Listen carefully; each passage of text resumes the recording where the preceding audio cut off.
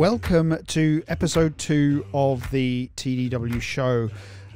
We are in this next episode, episode 2, we are going to be looking at another question that's come into us here at TDW around the role of the S1000D CSDB. So we are going to try and reframe and look at the question from a slightly different angle and hopefully provide some information that will make your decision a little bit easier. Further to episode 1, where we started looking at some of the software tools that we use, we are going to look at a next tranche of tools that we use specifically around screen capture. And so I hope you enjoy that. And Ciaran Dodd will continue her journey through looking at the role of simplified technical English, how you can get the most and the maximum out of this specification, and she's doing that through a journey through the alphabet, the A to Z of STE. So we hope that you really enjoy this. In between all of the segments, I will give you some updates on what's been happening at TDW and some of the stuff that you can gain access to that you may not necessarily know has been available. So please enjoy this episode. So hello and welcome to this episode of the TDW Show. Wherever you are in the world, I hope you are safe and well and have not been affected too much by this global craziness that's going on right now. Please accept my apologies for my hair. I've gone back to my old 80s hairdo because Claire won't allow me to just shave it all off like I used to do in the 90s. And so I'm having to suffer through with my hair being a little bit longer than normal. A quick shout out to the email that I got in educating me on the terminology around ships and boats and vessels for the Navy from the last episode where I was in Portsmouth. Thank you for that. Unfortunately, my background is in green, so not necessarily on or below water, so I appreciate that. So I hope you enjoy this particular episode of the TDW Show. There's no interview this month, just purely because the guy that we were going to interview has been furloughed in the UK, which means that he's actually not allowed to do any work. So therefore we've postponed him to later on in the year, but we do have one lined up for next month. So do stick around because I've got lots of little pieces of information for you as we work through this episode. And I'll tell you how you can gain access to some free resources and some important software news that's coming from the market. But in this first segment, I'm going to answer a question that I get continuously, either whether I'm training, consulting, or we get it in via our website regularly. Can we do S1000D without a CSDB? That's what I'm going to answer for you in this first segment. So welcome to the question that I get frequently when I'm doing my training or my consulting, and actually is probably one of the most common questions that we get via our website. And that is the need or the requirement for a CSDB within an S1000D project. So I'm going to try and reframe this question and try and answer it for you and give you the actual information that you need in order to be able to make the judgment call yourselves on whether a CSDB is for you. So firstly, I like to try and reframe the question or repurpose the original question, and I like to then flip it and say, why is it you don't think you need a CSDB?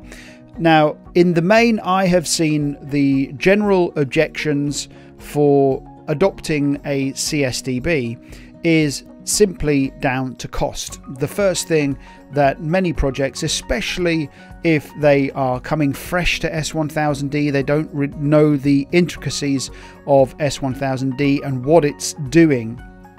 The cost element of a CSDB is often the very first barrier to wanting to invest in the environment for an S1000D production tool set.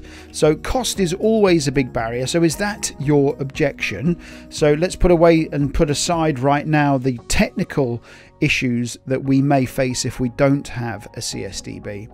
Is it because you think your project is too small for a CSDB? Your requirement is a pure and simple, maybe as low as 20, 30 data modules. I've even seen projects that have a couple of hundred data modules where they have tried to use a file management system as opposed to actually using something more functional like a CSDB. And some believe that their project just isn't simply complex enough and it doesn't need the actual S1000D CSDB software behind them to actually get into the depths and intricacies of S1000D. So the question I generally reframe and I ask, what are the objections to actually investing in something like a CSDB? Not only that, S1000D says that it's utilizing a common source database. Now we can debate what that means, but in order for us to understand whether we can answer this question intelligently enough, we have to step back and to understand what the CSDB is actually doing. We have to know what's going on in the background of our S1000D project. And a CSDB looks after many things for us, and a good CSDB will do lots of this silently in the background that we don't really have to worry about when it comes to producing and delivering our content. So we have to be familiar with all of the intricacies of what's going on between the lines before we even start producing our actual S1000D content. But in order to understand what's going on in the CSDB from an S1000D perspective, we also have to understand what's going on within our modules and why our modules are produced in a certain way, and what's the impact on how we produce content today to how we used to produce content, and why the CSDB plays such a vital and critical role in our S1000D production methods. So the CSDB does lots, and it's much more than just a simple content store, which is what a lot of people believe. You have to know all of this stuff that's going on around the S1000D processes and what's going on behind the actual platform content production. So, but not only that, is that good software vendors will actually go beyond what S1000D says, and they will actually produce lots of productivity gains if you are using a CSDB. And not only that, if we're using these productivity gains, we can also then have enforced QA processes on our authoring and production teams too. So the CSDB is a method of enforcing rules, but also providing the ability for the authoring environment or the production environment to become much more efficient in the way that they actually produce their content. So the answer to the question, well, do you need a CSDB? Could you do S1000D with a file system with some low-cost tools? Absolutely, if you wanted to do that. Is it the most efficient way of working with S1000D? No. So you know, there are ways that we can take shortcuts, absolutely, within an S1000D project, depending on how big your S1000D requirement is. But my recommendation to all of my clients, if they are embarking on an S1000D journey, is that where possible, you should invest in the tools. You should invest in the environment and the infrastructure to support you to get the absolute maximum out of S1000D. So don't ask yourself, do I need a CSDB? you should be asking yourself, what is it I'm going to lose if I don't have a CSDB? And depending on which CSDB vendor you choose, depends on the types of functionality and capability and interoperability and integration and all that kind of stuff that you get. That's a completely different discussion and debate.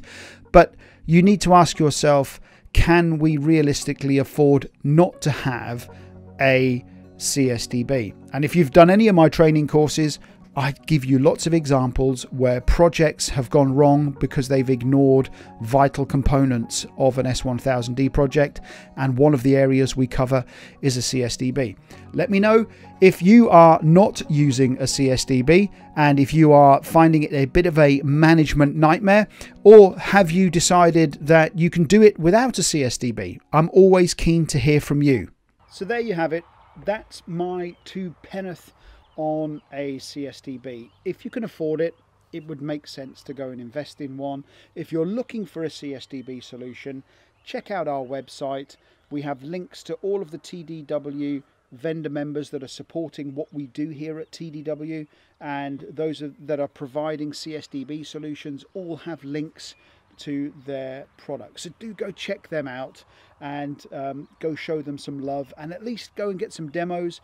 You'll be surprised that some of them are not as expensive as you would expect, and that's one of the biggest barriers that we see around our CSDB adoptions. Now, what we've done as well for the members of TDW is we've migrated the TDIQ content over to a new platform. So therefore now what we have done is merged a lot of our free resources with a lot of our premium resources. So we have announced an S1000D World Practitioners event that we're going to be releasing during May. And if you head to our website and you head to the online seminar link, complete a form there, and we will send you details of how you can gain access to this practitioners event, which is supported by some leading vendors in the market. And I will also give you free access to not only the TDW magazine, which you'll get for free, but also we are developing an understanding augmented reality and technical publications tutorial, which we are going to be making available free of charge too. The only thing we ask is that you will complete a short survey for us so we can actually gain an appreciation of what's going on with augmented reality in the market. So if you could do that for me, that would be perfect. So Ciaran in the next section is going to pick up where she left off on Simplified Technical English in the last episode. If you have any questions specifically for Ciaran, you can either contact her direct or link with her on LinkedIn, or send them in via us here at TDW. We'd be more than happy to share them with Ciaran and add them to the list of things that she needs to answer. So if you want to learn more from Ciaran, make sure that you access our online version of the TDW magazine, because Ciaran is in there a lot. My name's Ciaran Dodd from Ciaran Dodd Training, and I'm here with the second episode of the A2Z of STE. STE here stands for ASD STE 100 Simplified Technical English, but because that's a mouthful, I'm going to reduce that to STE. Mike has asked me to do these weekly episodes for the TDW show because I have been training people in all sorts of different organisations and sectors in STE principles for the best part of 20 years. So I have lots to say about STE. So I was a bit unorthodox in the last episode and I started with ST and U, but I'm going to continue with V and W today.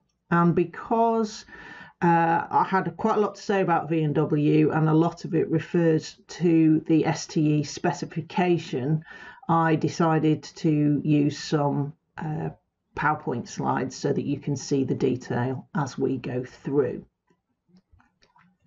So my first V is for versatile, bearing in mind that STE started life as a ECMA Simplified English in 1986. Its original title was a controlled language for the creation of maintenance documentation. But as you see here, and as I mentioned in the last episode, the specifications title was changed to a controlled language for the creation of all technical documentation in 2017.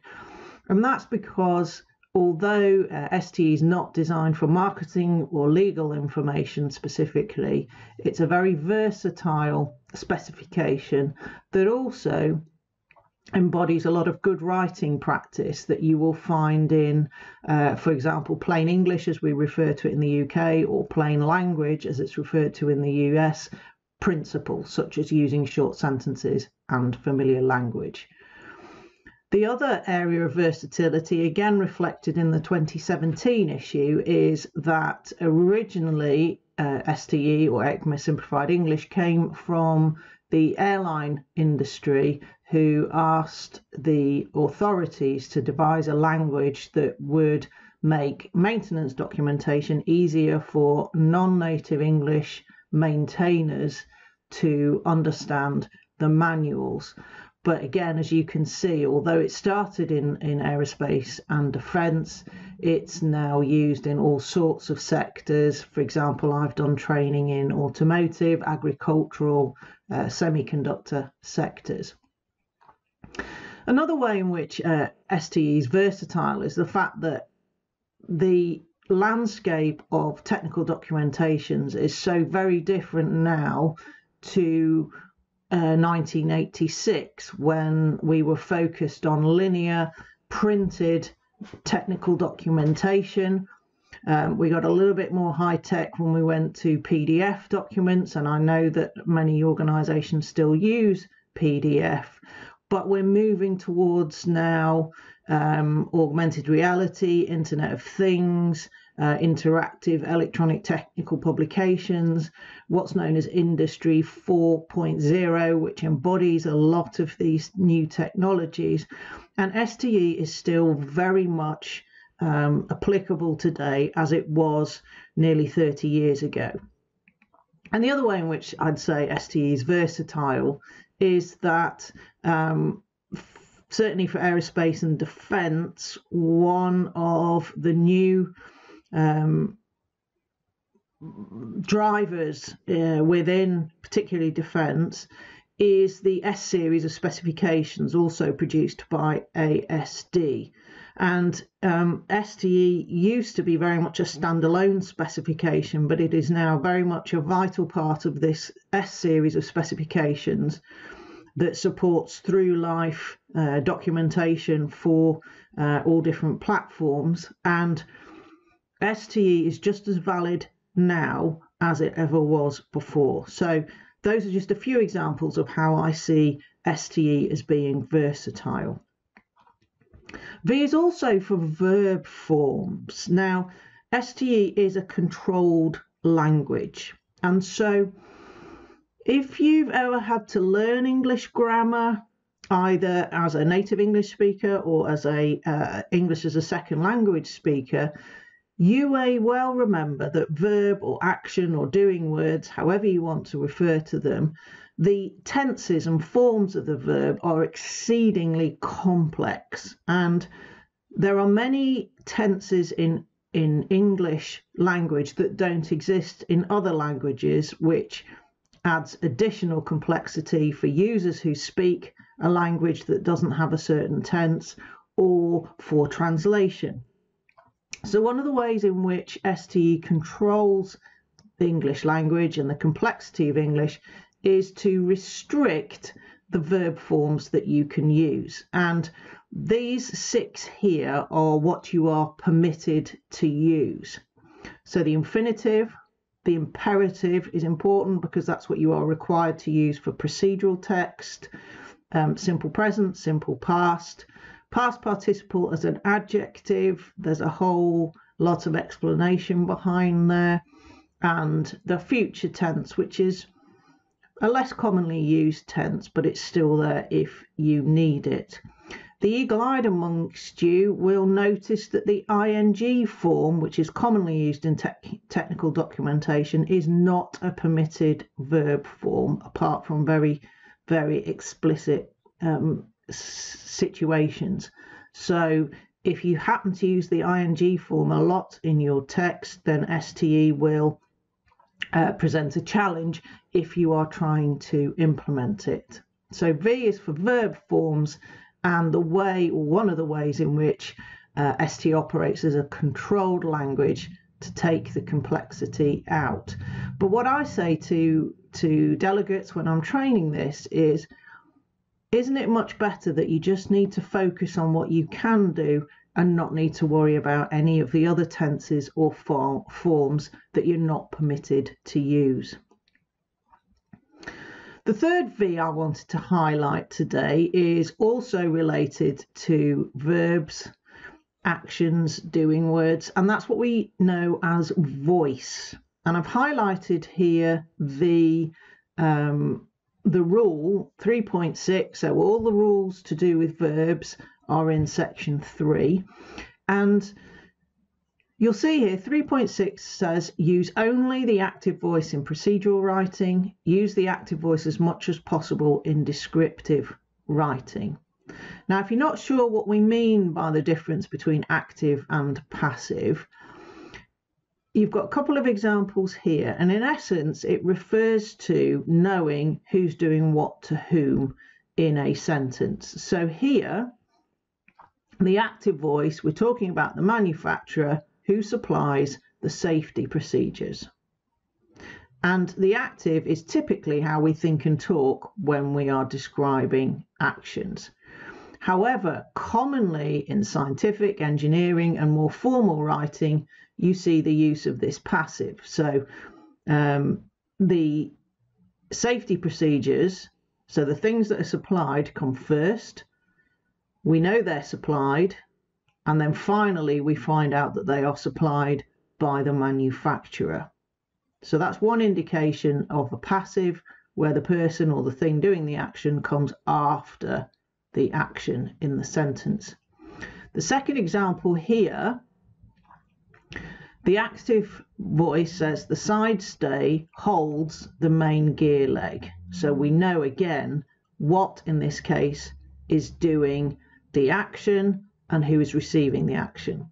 But in the passive, the main gear leg becomes the main focus of the sentence, and we're told it's held, in this case, by the side stay.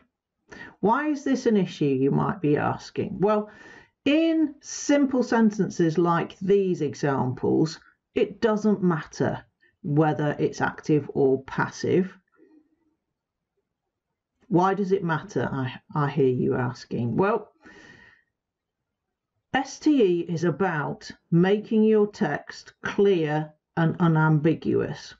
Where you use the active voice, you have to be clear in your mind who or what is doing an action, and so you have to be very specific in your writing. Where you have a lot of passive voice, and in some cases you can have passives where we don't know who is doing the action or what is doing the action, we just simply know that the safety procedures are supplied. Where you have a lot of passive, it's a more complex way of writing, it is vaguer, and it's a lot easier to write poorly and hide it in the passive rather than the active. So for me, the active voice drives not only clarity and conciseness in what you write, but also critically for writing in your thinking as well. So that's why the active voice is recommended not only in STE but also in the plain English or plain language principles that I was talking about earlier. Good writing always recommends the use of the active voice unless there's a good reason to use the passive, but that is the outside the scope of what we're talking about. So that's V. Again, the W's are taken from the specification themselves, which is why I've put these illustrations here. All of the text you can find in the 2017 issue of ASD STE 100, which you can download from the ASDSTE100.org website. So, as I said, STE is a controlled language because it controls the complexity of the grammar that you can use. We saw that with the verbs, but also which words you can use. And Rule 1.1 specifies that there are 3 types of words that you can use in STE. Words from the approved dictionary, words that qualify as technical names, and words that qualify as technical verbs. So below here, I've got an example of one of the pages or a part of the page from the dictionary, which forms part 2 of the specification. Now, again, there's a lot of information here which is outside of the scope of this brief explanation, but the dictionary is important because it tells you which words are permitted. So in this case, focus is not permitted as a verb, but it is permitted as a noun. You'd need to know your parts of speech. And you've also got approved and not approved examples. So the dictionary is a really important part of your learning process for working out what words you can and can't use. The second category of words that you can use are those that qualify as technical names. Now, STE is not able to provide an exhaustive list of all the types of words that every industry could ever want to use. And again, one of the features of the last and current issue was that a lot of the examples that used to be very aerospace heavy have been made much broader.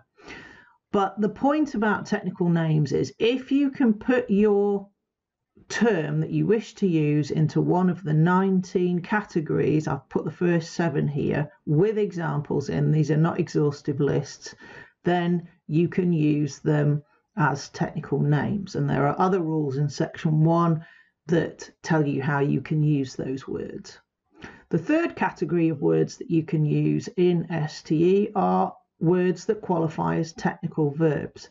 And again, there is a list of categories, and I've put some of them here, that if you have a verb or an action that you wish to use, then you need to check whether it is a part of one of these 4 categories. And there are a number of subcategories within each category. So the manufacturing processes, for example, if you want a term that refers to removing material, then you may use that.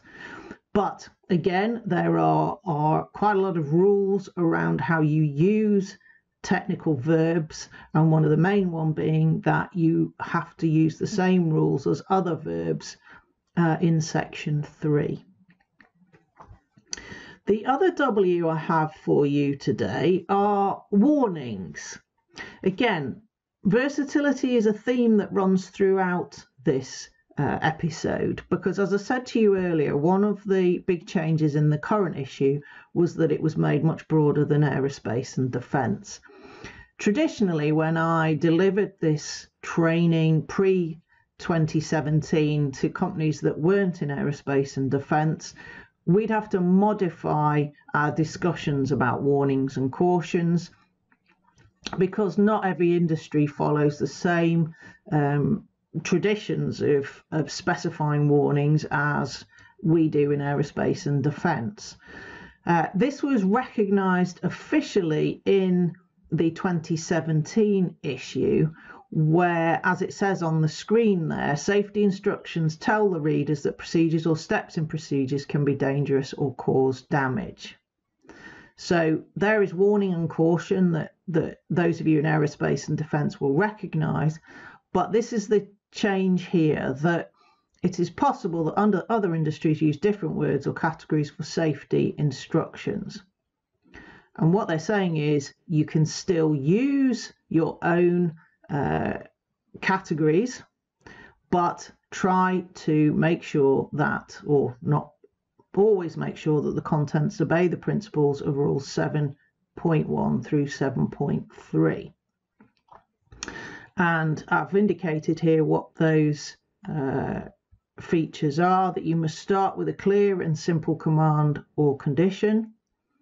You must use a correct word to identify the risk, and you must give an explanation of the specific risk or possible result. So although you may use a different system, and I know when I've done work with the oil and gas industry, they've got a very different way of identifying their safety instructions, but you need to also take into account rules 7.1 to 7.3 as to how you format your safety instructions. So the third W here that I have for you is the section 9 on writing practices. And I like this section because if you want to understand the rationale and the thinking behind the philosophy almost of STE, the explanations under Rule 9.1 are really worth reading. Although the rule itself looks fairly straightforward, in essence, what it's trying to say is when you're trying to write in STE, it's not enough just to try and take out the words that don't comply with STE, and that will give you good content. Because STE, the art of STE, is about deciding what your message is and then writing it in STE rather than trying to translate it from standard English. And there's some good explanations and examples underneath Rule 0.91 which are really worth reading. So that brings me to the end of this episode of the A to Z of STE. So thanks for that, Ciaran, and I know that you're enjoying putting this series together. I'm enjoying watching it. Again, let us know what you think about what Ciaran's saying and what your experiences are with Simplified Technical English. In the last episode of the TDW Show, I introduced the segment of some of the software tools that I use here at TDW, whether I'm training, consulting or developing content for a client. And I'm continuing that, looking at two tools that I use when it comes to screen capture and which are my preferred methods for doing so.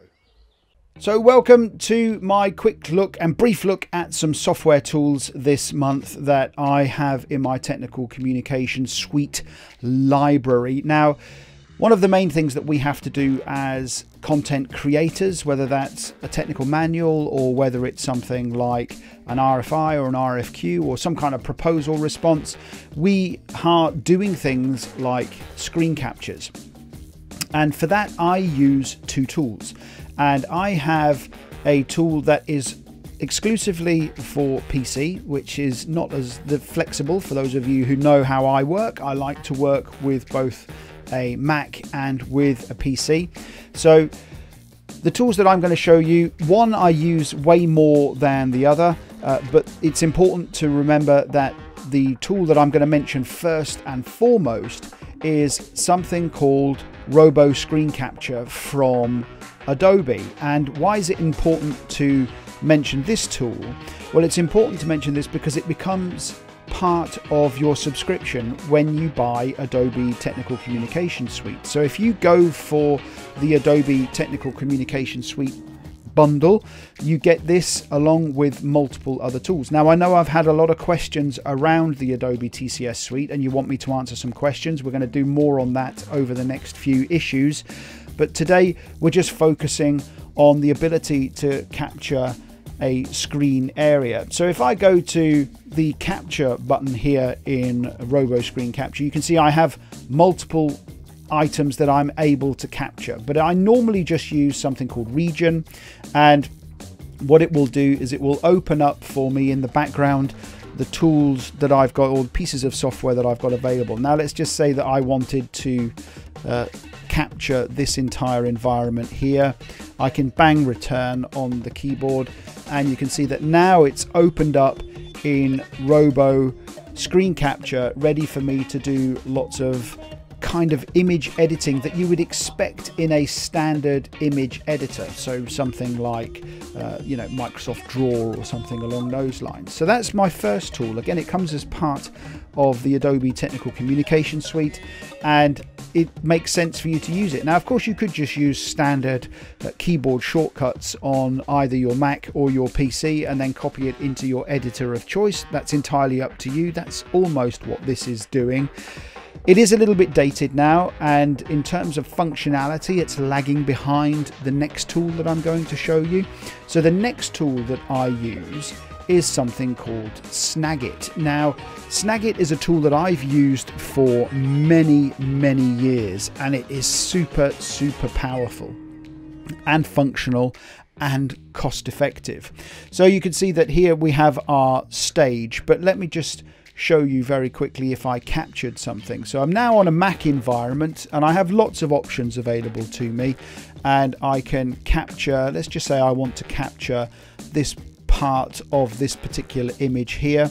It will automatically load that into Snagit for me. Now, what's also cool with this is that if you use Snagit and you have a keyboard shortcut configured on your machines, PC or Windows, it will automatically copy it over into the Snagit environment for you.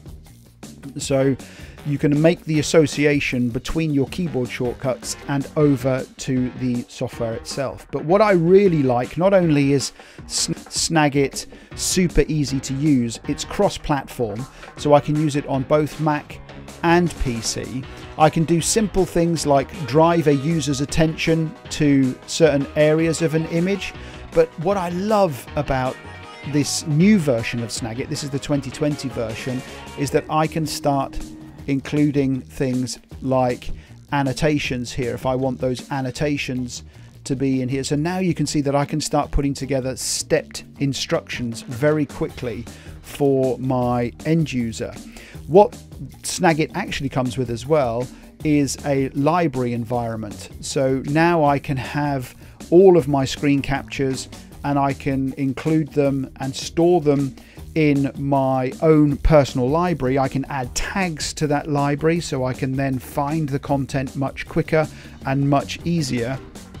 But what is also really cool about Snagit is you can make things like animated GIFs really easily, which is something we're seeing more and more inside our technical communication, especially our more interactive deliverables. In fact, all of my training, we have animated GIFs, so we can actually show the process of something working.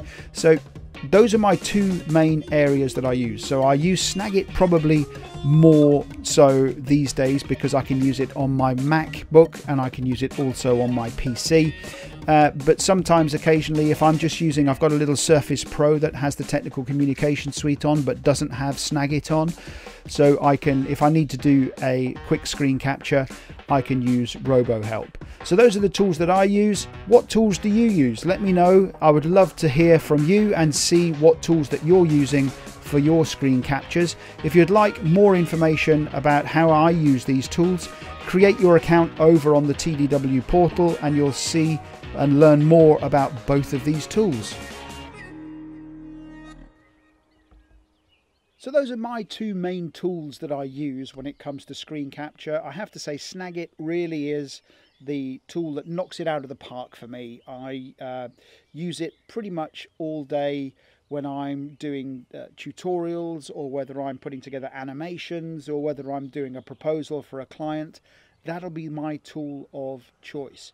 Let me know what tools you use, and I'll be more than happy to take a look at them, do a review, and I'd be keen to see what other options are available out there for us. Now, talking about software, some super exciting news. The guys at Corel have announced that they are developing and delivering over the next few weeks some new S1000D capability in their Corel Draw products. And the guys at Corel have asked me to help promote the fact that they are looking for beta testers of their tools. So if you would like to gain access to some beta software so that you can then work directly with one of the leading software vendors in our market, you can follow the link or contact us, and I'll show you how you can register as a beta tester for Corel and gain access to some of their software. So that's it. That's the episode 2 of the TDW show is over and done with. I appreciate it. I hope you enjoy the view from my garden here. We've had some little ducks out the back. We've had some chicks that have nested, and it's been a really weird and strange spring for us here in the UK. I don't know what it's like for you wherever you are in the world. I know that, you know, I've trained some guys in Brazil, Argentina, the States during the lockdown, and it is a very strange time. So in the next episode, I'm going to be looking at the role of the DMRL. Ciaran's going to be picking up her A to Z of STE. We have an interview lined up with a leading player in the market, and I'm also going to look at 2 other pieces of software that I use regularly here at TDW. Make sure that you like, share, subscribe, create your account over on the S1000D World website, join in the love with the S1000D World Practitioners event, and complete the survey on augmented reality, and I'll share with you our augmented reality tutorials when they're available. I'm Michael Ingledew. I'm all about making you successful with your technical documentation, your technical information strategies. Until episode 3.